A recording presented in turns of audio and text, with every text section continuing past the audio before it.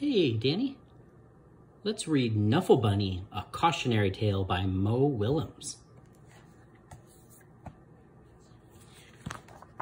We were lucky. This one was actually signed by Mo Willems for us.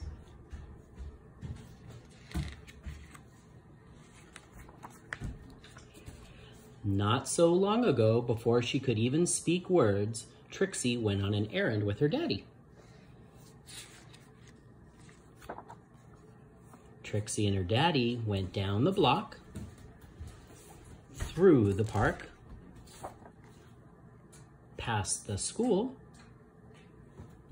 and into the laundromat. Trixie helped her daddy put the laundry into the machine. We've got lots of terrors in this book. It's beloved. She even got to put the money into the machine. Oh, what's that? And then they left. But a block or so later, Trixie realized something. Trixie turned to her daddy and said, "Aggle, flaggle, clabble." "That's right," replied her daddy. "We're going home." "Aggle, flaggle, clabble," said Trixie again. "Blaggle, plabble, whumpy, flappy, slurp."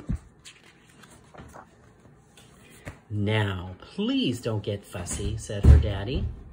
Well, she had no choice. Trixie bawled, "Wah!" She went boneless. She did everything she could to show how unhappy she was. By the time they got home, her daddy was unhappy too.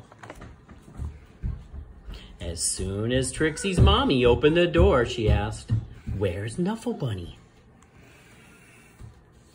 "That's what I've been trying to say." The whole family ran down the block, and they ran through the park. They zoomed past the school and into the laundromat. I know, Dan, that's right.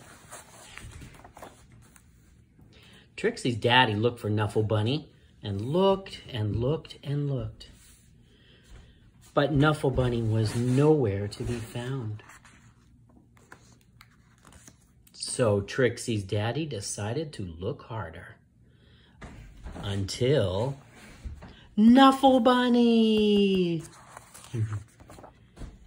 And those were the first words Trixie ever said. This book is dedicated to the real Trixie and her mommy, from Mo.